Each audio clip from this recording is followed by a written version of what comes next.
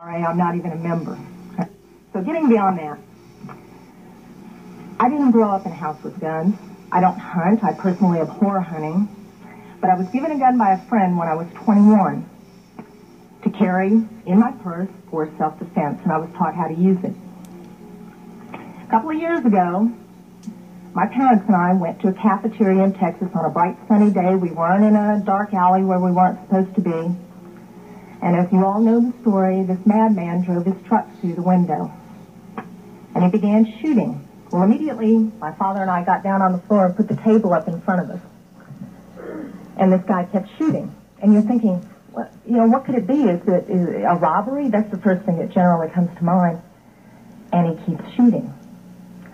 It took me a good 45 seconds to realize that this man wasn't there to commit a robbery. He wasn't there for a hit. He was there to simply shoot as many people as he possibly could. Now, I'd like to make something clear. I hear all this talk about how many bullets can go in a clip. I've been there. I can tell you it doesn't matter. It takes 1 second to switch out a clip. You can have 1 bullet or 100 bullets. It doesn't matter, guys. I've been there. He goes, stump, stump. Just like that. That's not enough time to rush a man. I promise you. When I finally realized what was occurring, I thought, I got him. And I reached for my purse.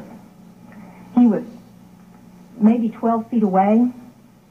Is it possible my gun could have jammed? Sure. Is it possible I could have missed? Sure. But I can tell you I've hit much smaller targets at much greater distances. But then I realized that a couple of months earlier I had made the stupidest decision of my life. I took my gun out of my purse and left it in my car. Because as you well know, in the state of Texas, it's sometimes a felony offense to carry a gun in your purse. I can tell you that I'm not mad at the guy that did this. As he continued, it was obvious that he was a madman. My father, at that point, said, I've got to do something. I've got to do something. He's going to kill everybody in here, and he rushed the man. No way. This guy turned, shot him in the chest. He went down, was obviously mortally wounded. For whatever reason, that made the man change directions and go off to my left. Shortly thereafter, someone at the back of the restaurant broke out a window. When I saw what looked like an opportunity to escape, I turned around and I grabbed my mother by the shirt and I said, come on, we've got to run, we've got to get out of here. And then my feet grew wings and I was out the back window. As soon as I got out, I realized that my mother had not followed me out. And as I learned from the police officers, she had crawled over to where my father was and cradled him until the guy got back around her, put the gun to her head. She looked up at him, put her head down, and he pulled the trigger. My parents had just had their 47th wedding anniversary. She wasn't going anywhere. As I mentioned, I'm not really mad at the guy that did this. And I'm certainly not mad at the guns that did this. They didn't walk in there by themselves and pull their own triggers. The guy that did it was a lunatic. That's like being mad at a rabid dog.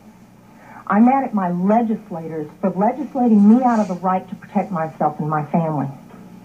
I would much rather be sitting in jail with a felony offense on my head and have my parents alive.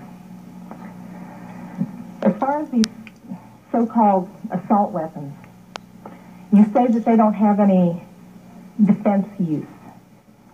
You tell that to the guy that I saw on a videotape of the LA riots, standing up on his rooftop, protecting his property and his life from an entire mob with one of these so-called assault weapons.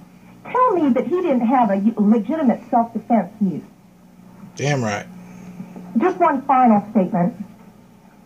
I've been sitting here getting more and more fed up with all of this talk about these pieces of machinery having no legitimate sporting purpose, no legitimate hunting purpose. People, that is not the point of the Second Amendment. They take down hogs. The Second Amendment is not about duck hunting.